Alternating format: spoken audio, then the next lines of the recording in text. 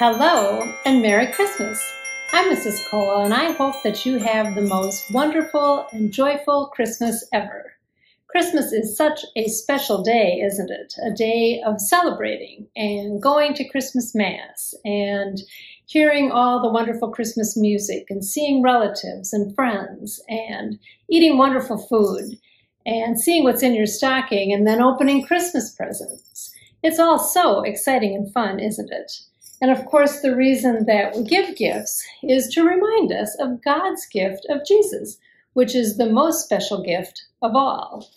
Now, our story today begins with Joseph and Mary going to Bethlehem because the government wanted to count the number of people in all the cities and towns. So everyone had to go to the city where he had been born.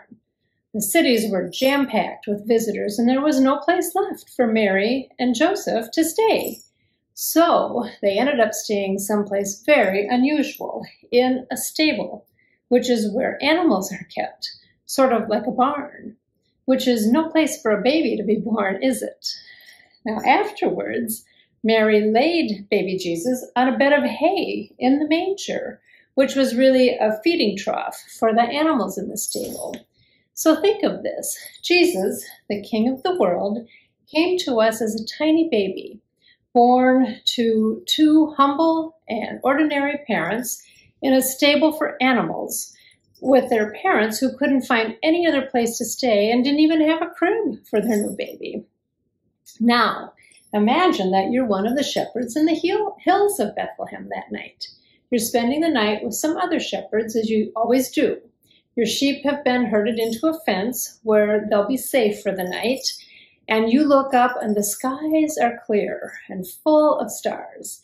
It's a beautiful night. It's maybe a little bit chilly, but you're all snug in your shepherd's clothes. You're probably lying near a campfire, you've kicked off your boots, and you're warm and toasty by the fire. You can hear the sheep softly bleating as you and the other shepherds drift off to sleep. So it's just another ordinary Bethlehem night. And then all at once, suddenly, an angel appears. The skies light up and there's a flash and you wonder what on earth is happening. But the angel says, "Don't worry, I bring good news. Today in Bethlehem, your Savior was born." And then suddenly you see all the angels of heaven saying, "Glory to God in heaven, and peace on earth, goodwill to everyone."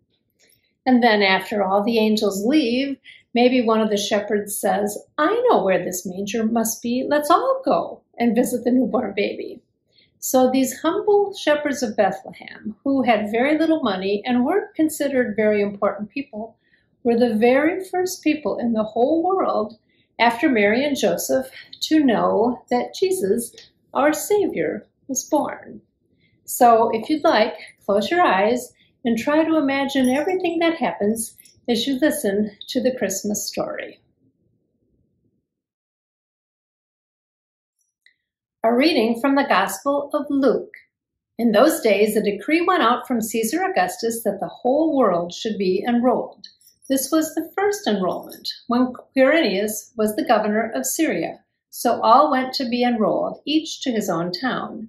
And Joseph too went up from Galilee, from the town of Nazareth to Judea, to the city of David that is called Bethlehem, because he was of the house and family of David, to be enrolled with Mary, his betrothed, who was with child.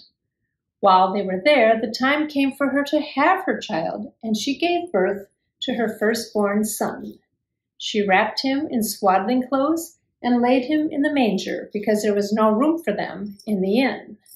Now there were shepherds in that region, living in the fields and keeping the night watch over their flock. The angel of the Lord appeared to them, and the glory of the Lord shone all around them, and they were struck with great fear. The angel said to them, "Do not be afraid, for behold, I proclaim to you good news of great joy that will be for all the people. For today, in the city of David, a Savior has been born for you, who is the Messiah and Lord. And this will be a sign for you. You will find an infant wrapped in swaddling clothes and lying in a manger." And suddenly there was a multitude of the heavenly host with the angel, praising God and saying, Glory to God in the highest, and on earth peace to those on whom his favor rests. When the angels went away from them to heaven, the shepherds said to one another, "Let us go then to Bethlehem to see this thing that has taken place, which the Lord has made known to us." So they went in haste and found Mary and Joseph and the infant lying in the manger. When they saw this, they made known the message that had been told them about this child. This is the good news of the Lord. This Christmas story was given to us in love, the love of Jesus Christ, our Lord and Savior. It's so wonderful that we love hearing it every year.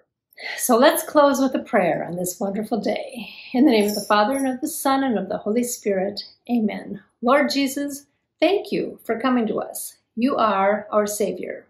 Guide us in sharing this good news as the shepherds did. Amen. In the name of the Father, and of the Son, and of the Holy Spirit. Amen. So I hope that your Christmas is filled with love, and goodness, and fun, and that you have a very Merry Christmas. Always remember, Jesus loves you.